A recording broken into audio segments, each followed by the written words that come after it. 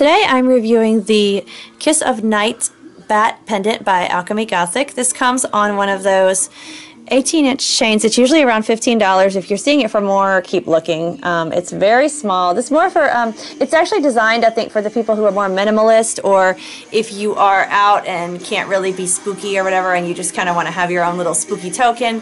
This is a cute little bat who's small, unobtrusive, still full of 3D personality and nice detail. I'm going to show him, but I can also insert a picture because the picture looks a lot bigger. These 3D on the back, and what I like is he's got like a slide. It's not a link like at the top, or he's not connected to the chain. He's got this interesting slide on the back where he's connected basically on his back to this chain, and that's kind of a different Alchemy Gothic setting, but he looks like a couple other larger Alchemy Gothic bats, some of which I've reviewed actually in style and kind of construction. He's just a mini version. He's really cute and very detailed. First got him, I was like, he looked way bigger in the picture, which I will insert here.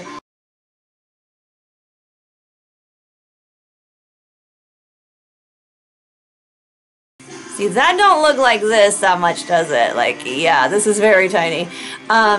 And I was kind of like, that's not exactly what I wanted. And then I thought about something else that I can do with him, which is actually why I'm going to keep him instead of like reselling him or something. I wanted a bat for a while that is on like a gemstone bracelet because I love my different gemstones, and I have a lot that are charms and they swing and move, and that's great, except if I'm wearing like stackables like these little, like this whole row of tennis bracelets I've got going on right now with the red and green and clear, like Freddy and clear. So yeah, and then I don't really want a charm, just kind of like, it can look good, but it can mess up the flow here of like the straight, line of bracelets. It's just if I want that without a charm dangle. And I couldn't really find what I wanted in a bat bracelet that just had the bat as a center design, that was smaller like I wanted. And usually when I can't find exactly what I want, I make it. So that's what I'm doing with this, and I will show you guys what I'm using. I got some garnets from Etsy.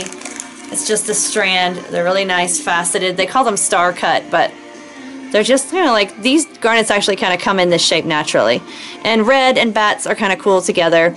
So I am going to make a bracelet, and then I will, these are a really good deal too. I will go into where I got these if you're interested in these garnets for any projects of your own. I'll show you the seller's info and whatnot. But I wanted to just talk about the bat first in case you're not interested, and you can still get what you need. But it's one solid piece. It's not going to come off the chain by a link breaking, and I like that. If you do want to just wear it as a pendant, the slide on the back is making it very solid, little light piece. It hangs nicely, and if you are into small, delicate, dainty stuff, you will like that.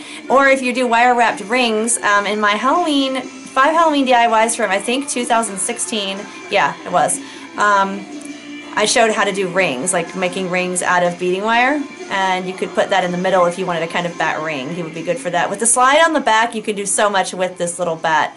And he is really cute with a lot of personality for a small bat. I will say, for the price, I've seen cheaper, and just small bats like that, but not with the slide on the back. They're all dangles, and he's just got a lot of personality and detail. Alchemy Gothic always puts such great artwork into their pieces. So this chain, by the way, does have the little links where you can make it shorter, put the lobster claw in a different part if you're actually going to wear it. You could make it like a choker or whatever. I have my cat choker on now from Alchemy Gothic as well, so yeah. But yeah, it's such a versatile, cute little piece, but like I said, I got it to make a bracelet, and now I will show you that.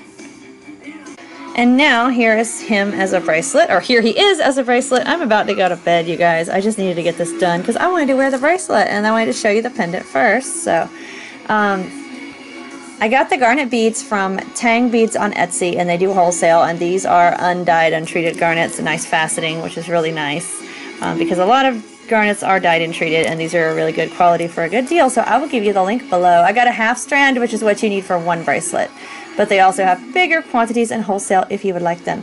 And this is just kind of a quick at the end to show you guys that. And I'm stacking it with other bracelets. There's no charm, there's no dangle, and he's a cute little bat centerpiece. Isn't he adorable? Yay. I don't usually say things are adorable, but he's so little and cute. He is, like. And that's not a bracelet you're going to find online ready-made, so it didn't cost that much, just $7 for these and then $15 for him, and I can reuse or resell the chain, so that is cool. So I hope you enjoyed and found it useful, thought-provoking, spooky, whichever, all three. And until next time, stay spooky, my friends.